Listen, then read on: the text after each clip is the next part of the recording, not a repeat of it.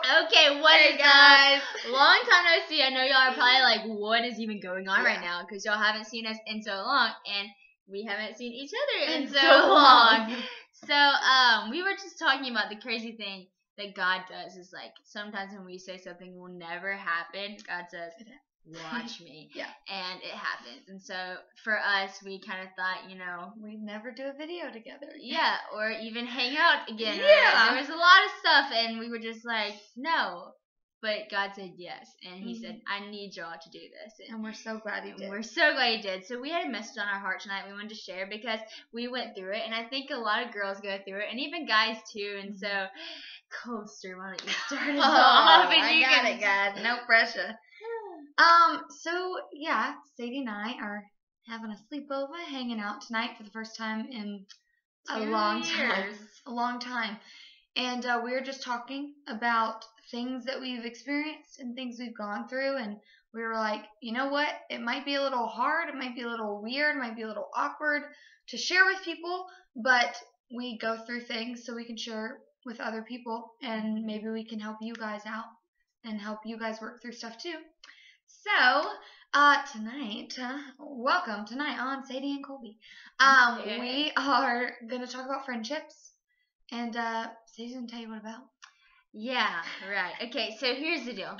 So, you go through high school, and you have some strong friend groups. I think whenever you're in your freshman year, I think we can all say that, you have the most friends ever. You're like, this is awesome. I love high school. It's great. Then as the years go on, you start losing your friends, and people start changing, and things start changing, and you don't know why. And for me and Colby, we experienced this. We met at church camp, actually on Twitter, and I invited her to church camp, and we became friends, and it was such a God-centered relationship, and it was awesome. But then we just started letting the enemy take over, and we started feeding ourselves lies and making drama out of stuff that shouldn't have been dramatic, and we started acting like children, and we let our friendship die because of that. Something that was so God-centered and something that was so helpful to so many people, we just let it die, and so helpful for each other because we needed each other. And what we realized is we let the voice of the enemy speak louder than the voice of God.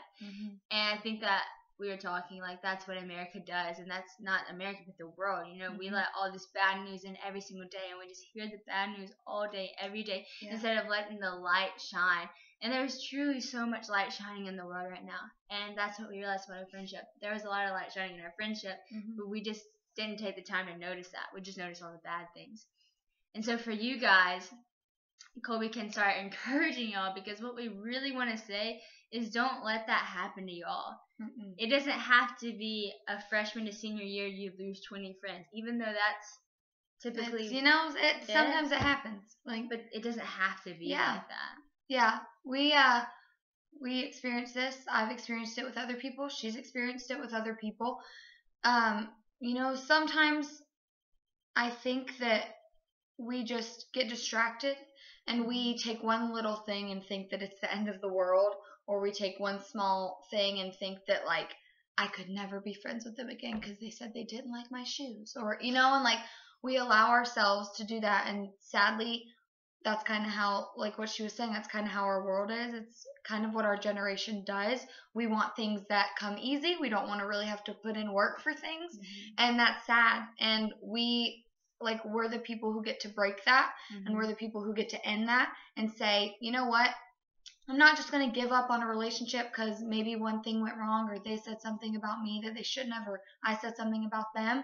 And we can't do that because Jesus doesn't give up on us when we say, and thank the Lord hallelujah for that one.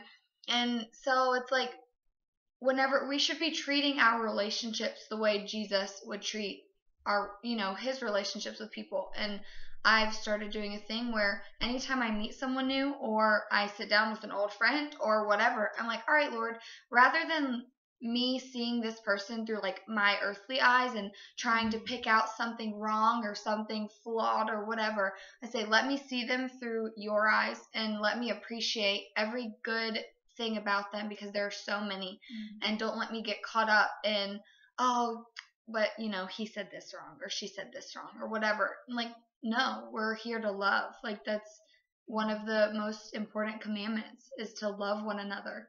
And it's like, y'all, this is the good stuff, okay? Yes. You don't want to be like, don't talk to me. I don't have time for you. Like, Yeah. no, it's like, no, ain't how Jesus did it. And the thing is, guys, this is like something that I realize is people would tell you that it's okay, and people would tell you that that's normal. Like, I would tell people the stuff that's going on with me and Colby, and they're like, oh, it's just girls. That's how girls are. That's how friendships go. They come and go. They change. But no, God says, no, that's not normal. That's not what I had in mind for you. I had so much more planned for you. Go back together and find me, like forget worrying about all the mess, but find me in the middle of this. And we did. Look what happened. And so we're not here to say, look at us, look what we did. We're here to say, we want to help you because I don't want you to ever have to feel or ever have to go through this pain that we had to go through. And so if this speaks to you, share it and comment and tell us about it, because we need to know that, and we need to know that we're helping. Because the thing is, guys, like she said, we're the people that change this. Y'all are the people that change this. We are the people of the world, and we have to be atmosphere changers. We have to be the ones that go into place and people see something different. They're like, what's wrong with you? What are you doing exactly? What did I just and see? you say, it's the joy of the Lord, Jesus, baby. y'all. It is Jesus. So we hope that y'all are having a great night. We're having a great night, and I hope that this speaks to y'all. Yes, we are so excited to hear your guys' feedback. So if there's somebody that you are thinking about as you watch this, text them or call them or send them a selfie and be like, hey, you, like, just be a world changer, because that's what we're supposed to be. We're supposed to change the world and show people Jesus. And you ain't showing people Jesus by subtweeting them, okay? Ain't no way. So text someone, call someone, whatever. And or even maybe it's looking yourself in the mirror and being like, hey, I forgive you for this or whatever. Do it tonight. Yes, and tell us about it. Screenshot it. No, just kidding. You don't have to do that, but if you want to. Oh, man. Open.